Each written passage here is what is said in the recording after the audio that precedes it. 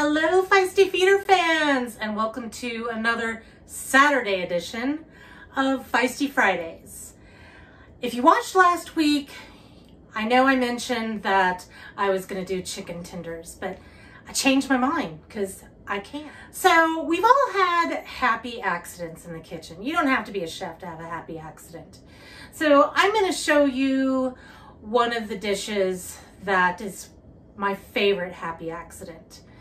And it is caramelized cauliflower. And you understand, I think you know where I'm going with the whole happy accident thing. Yeah, I got a little distracted one day after putting some cauliflower on the stove to steam. And well, I almost burnt it, but it turned out to be one of the best things I've ever had. So that's what I'm going to show you how to do. But try not to forget about it like I did.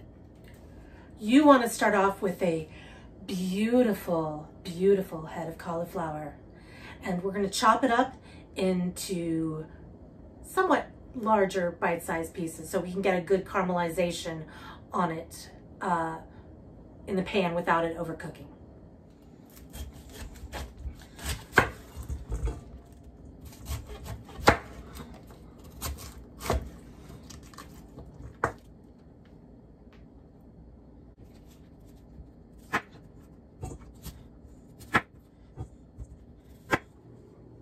So you're going to want to use a nonstick or a cast iron pan for this.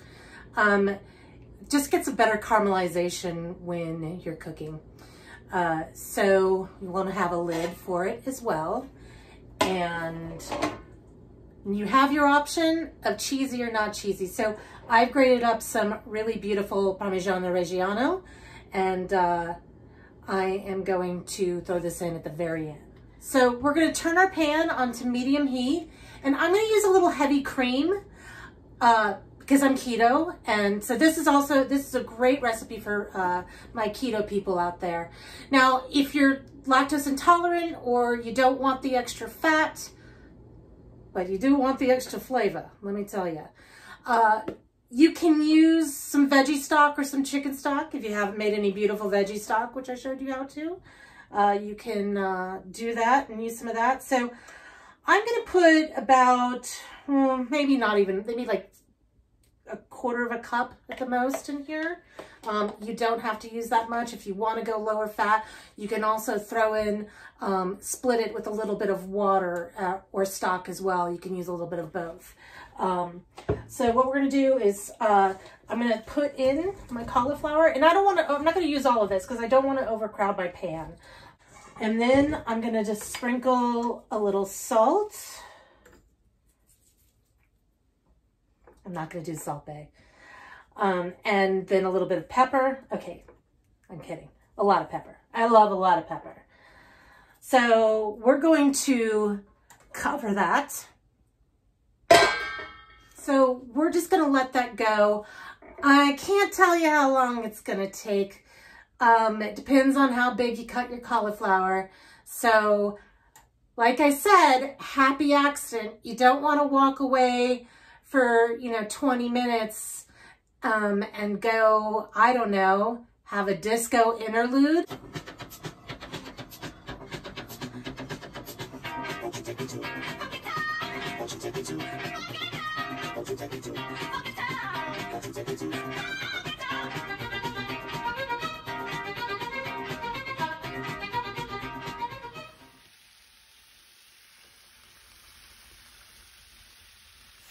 You can see that it's pretty undercooked still. It's not turning translucent, but you can see right there that it's starting to brown a little bit. So we're going to add a little bit more liquid to it and put the top back on. All right. Now, keeping your eye on the prize and the cauliflower at the same time, you can see that that liquid is drying up and our cauliflower is really starting to caramelize. You want the cauliflower to start getting a little slightly translucent. And it's at this point where I'm going to just give it some stirring. Make sure that liquid is all around that pan because that helps deglaze and caramelize that cauliflower. Now the cauliflower was steaming for about 10 minutes. And see that? Well, that's what happened to my entire pan of cauliflower when I was trying to cook it that one time. And the entire, I know it looks burnt, but it's actually just really caramelized from the sugars in the vegetable coming out. And at this point, you can also like deglaze your pan a little bit and get those extra lovely caramelized bits off the bottom.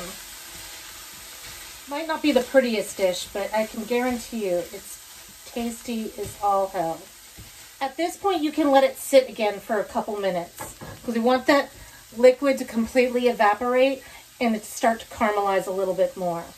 And also, how dark you get it is depending on your taste. You know, the darker you get it or the crispier you get it, that's my preference. But you might not want it. Like, this might be perfect for you. You can always just take a little piece out of the pan and try it. See if you want it caramelized a little bit more. So, and when you stir it, try to get it, you know, evenly distributed, you know, throughout that pan. And just so you know, right now this process is taking about 10 minutes. So this is a good point to go ahead and try a little piece, adjust your seasoning if you need. And I'm actually going, this is where I want it. And I'm actually going to turn my burner off. And I'm going to dump in my cheese. And you can use whatever kind of cheese you want. I prefer Parmesan. You can use cauliflower. You can use cheddar if you want, whatever you like. Then I'm just going to stir that around. And I tasted a piece. It needed a little bit more salt, so I'm going to just dump in a little bit more salt. And the whole idea is just right here is just to get your cheese melted and coated onto the cauliflower. Now, I also like cauliflower and fresh herbs. So this is actually just a mix of some fresh thyme and some fresh parsley. And I'm just going to put that in there. And you can just transfer it to your serving bowl or do what I do most of the time and just eat it immediately out of the pan. Voila. At this point, you could even sprinkle some extra cheese right on top of it. All right, Feisty Feeder fans, I hope you enjoy your caramelized cauliflower, and we'll see you next week when I promise I'll do my amazing chicken tenders.